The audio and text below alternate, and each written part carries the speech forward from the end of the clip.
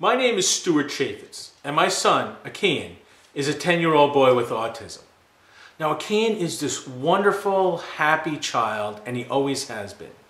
And that's why it was so shocking when he started school this year at Horace Mann Elementary here in Cherry Hill, that we, literally from the first week back, we got reports that he'd been hitting the teacher and hitting the aides and throwing chairs over. And none of it made sense because he had never been violent. And I had never seen him hit anyone. So you can imagine how distressing it was that suddenly something was happening to my son at school that was changing him. And it didn't make any sense. Well, of course we were in contact with the school. We had an IEP meeting. And for those who don't know what that is, it's when the parents sit down with the teacher and staff and you try to plan out your child's educational program. Well, from that, we brought in, or the school brought in, a behaviorist to try to find out what was going on. Now, the behaviorist sat down with Akean many times, and he never saw Akean exhibit any violence. Now, more importantly, he tried to create a scenario that would push Akean so far that he would lash out, and Akean did not. And that's critical. And it really led to everything else that happened. Because if Akean was pushed and didn't do anything, what was setting him off? Why was he attacking his teacher and his aides?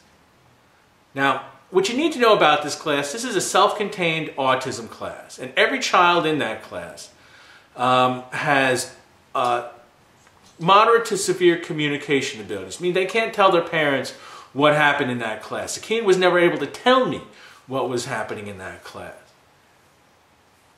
And knowing that, and all these pieces coming together, after 6 months of meetings, the behaviorist, I realized I needed to know what was happening in that class. And on the morning of Friday, February 17th, I put a wire on my son, and I sent him to school. And that night, my life changed forever.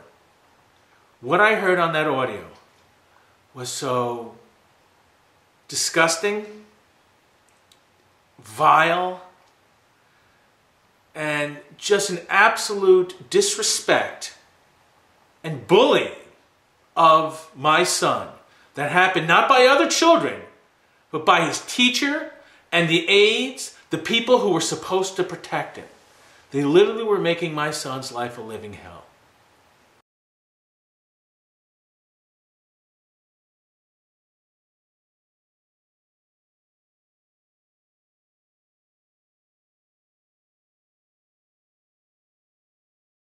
Well, I didn't get finished.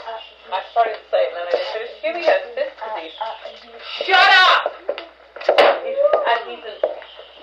But wait a second. Do you have any idea how painful that is as a grown-up? I told you what happened to me.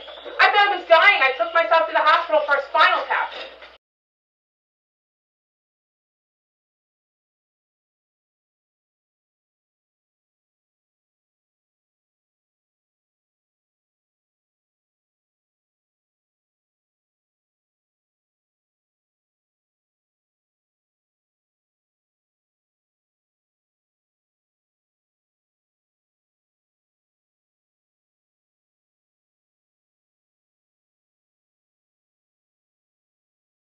Okay. Hey, what's up, guys?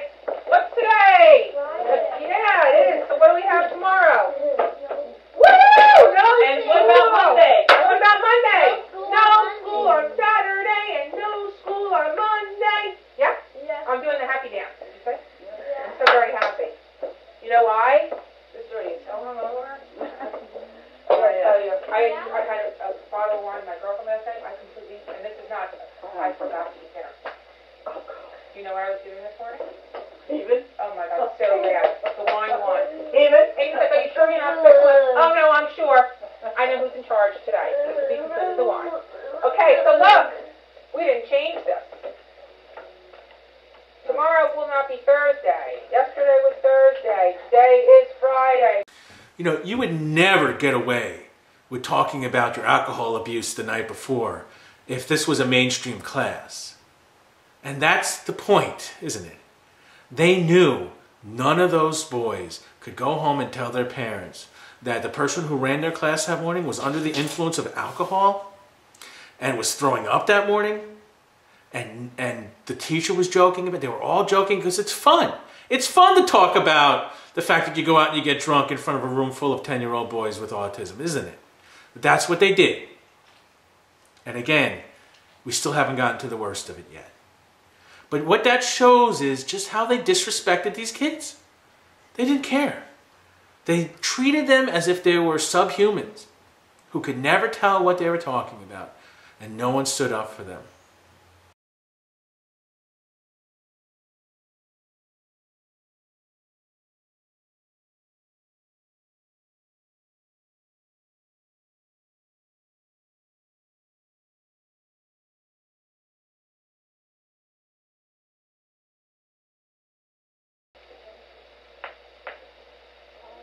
Who are you talking to? Do Nobody? we have any other holidays in March? I Knock it off. The mouth closed, hands down, quiet. Hands together. Mouth. I think Easter's not good. And birthday. Stop. Turn around, listen, please. Be in. You're not going to earn if your mouth is going. Okay, then what do you need? And where are your hands? Not your head, your hands. Your head is up. Your head is up. Hands. Yeah, you know where it is?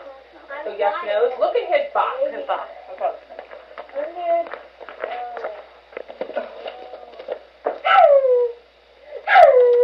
Oh, boy. Keep going, too. Go ahead and scream, because guess what? You're going to get nothing. And your mouth is shut. Friends are listening. Are they in any of these? Tell them on it. Shut your mouth. Okay. So one of the women in the class sets a cane off at the beginning of that clip. You heard how upset he got. You also heard Jodi, not once, but twice in a very angry voice, tell him to shut your mouth, which is completely inappropriate under any condition. But it's also something they told us. They never talked to him like that. There was a behavioral plan that was supposed to be following, and you're never supposed to talk to him like that. Well, a couple days after I heard that, I wrote an email to the teacher. Her name is Kelly. And I asked her, I said, did anyone tell a kid, shut your mouth? And she wrote back and said, no, we don't do that. We don't say that. And I never heard anyone say that. So I caught her in a lie. Now the next part, the next clip I'm going to play for you, I need to do a little explanation. I'm a single parent. My son lives with me most of the time. He sees his mom every other weekend. Now, again, he has autism. He has anxieties about the transition back and forth. It's natural. What he says is, and he'll say this a lot, especially on those Fridays, which just happened to be a Friday he was going to see his mom. He says, may I see Dad after Mom? It's a simple question. He needs to be reassured. It's not a big deal. And listen to how they handle it, though. No. Kian very innocently asks, may I see Dad after Mom? What does Jodi say? No. Do you know how mean that is? Now, I don't know why. Again, they've had this Kian in his class for 1.5 years. So this is something that happens on a regular basis. They know it. This is not a surprise. And yet, they devastate him by saying that. No. And the reason how I know they devastate him, because he starts to cry.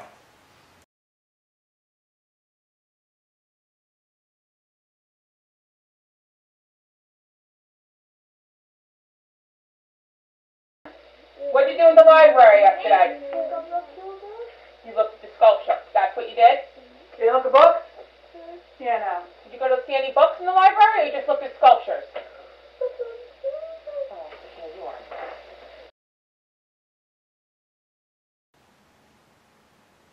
You call my son a bastard? You made him cry? You heard him crying innocently? And he's a bastard for that? What kind of sick, twisted person does that to a 10-year-old boy?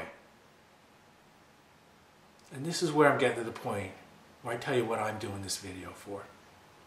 You know, because of the union rules or the HR regulations, whatever reason why this teacher didn't get fired, and I can't control that. They won't tell us anything, but here's what I can control. Kelly, Jodi, everyone who was in that room, I want a public apology for what you did to my son. I want your full name out. I want you to come forward. I want you to take responsibility for what you do, and then I want you to resign. Because no one who treats children like that, who call them vicious names, who humiliate them, who batter them verbally, deserves to be a teacher. What you did was so disgusting that you should be walking around with your head in shame. But because of the rules of silence, no one knew you would do it. And you're still teaching children today. I want an apology, not for me, but so one day I can play this video back for my son and say, Akian, you didn't deserve anything that happened to you. These people are at fault. I am doing this. I'm not looking to sue anybody. I'm not going to file a lawsuit. It's not about money. It's about dignity. This is to reclaim my son's dignity. You owe it to him. You have failed in every way in your responsibilities, and now you need to pay for it. And the price is a public apology to my son, so that he doesn't bear these scars of what happened to him forever. I won't allow that to happen. It's your choice. I'm giving you the opportunity to come forward, which is why I haven't said your last name, so that you can take action on your own, make a full public apology to Akian for the terrible wrong that you did to him. Now, the second thing I'm asking for is for some legislative action to take place so that no teacher who bullies a child, especially one with special needs, is allowed to retain a job, is allowed to continue teaching, and is allowed to have all of this covered up in silence. And that blankets them. That has to stop. Come on. I'm not against teacher tenure. And this teacher does have tenure, and I don't know, I can't say that's exactly why this has been covered up. But for God's sakes, I hope every teacher listening to me understands that you need to help us clean house here.